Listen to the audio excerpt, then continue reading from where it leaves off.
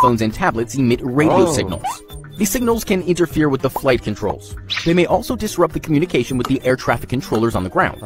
Besides this, cellular towers are miles below the airplane. Hence, cell phones try to emit a stronger radio signal to detect the network. This can increase the possibility of causing interference with the airplane electronic equipment.